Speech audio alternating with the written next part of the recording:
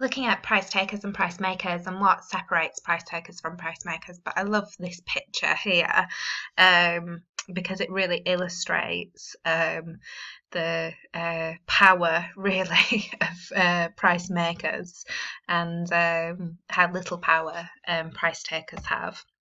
So you need to be able to understand the factors that affect the ability of a firm to fix the price of a product and understand really what price makers and price takers are.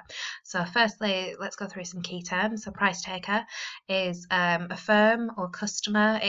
We often refer to price takers in terms of firms, but it can be customers and it can be employees as well. We look at price takers when we're looking at labour markets as well. And these are the firm and the customers are not influential enough to affect the price of the item. So usually they're just very small in the market, very small share of the market. Whereas a price maker is a firm or a customer who is influential enough to affect the price of an item.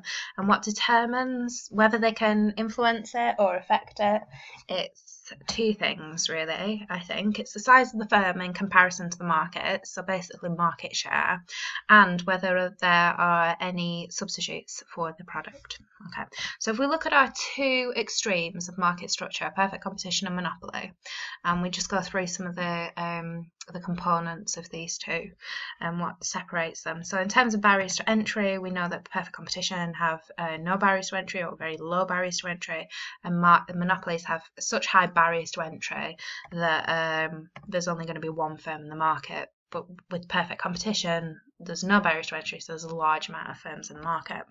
And therefore, the market share for perfect competition is very low, whereas the market share for monopoly is very high, to the extreme that it is 100% in a pure monopoly.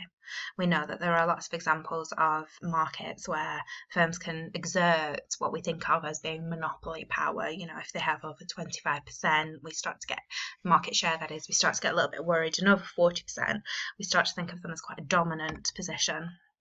So the product that in perfect competition is being sold is a homogeneous product, meaning that it's perfectly identical to other products in the market that are sold by other substitute firms. There's no difference. The consumer doesn't really care really who they're buying it from. They just want the lowest price because everyone's selling the same product. Whereas in a monopoly, because there's only one producer and seller of this product, it therefore is a unique product. And so in perfectly competitive markets, because the products that this particular firm is selling are homogenous to all the other kind of firms that are in the same market, there are many substitutes. Whereas because the monopoly's product is unique, there are no substitute products. So this is the comparison, and this is what happens to the market. So this one, I'm going to get my pen out, is here. This is the market position for both of them, actually, perfectly competitive market and monopoly. But this one represents the demand curve for a monopoly, whereas this one represents the demand curve for a perfectly competitive firm in a perfectly competitive market, I should say. So we see that the monopoly actually can make a decision because this supply curve's not really going to be here, because the monopoly can decide, do we want to supply at this point or do we want to supply at this point? They've got that decision, therefore they are what we call a price maker.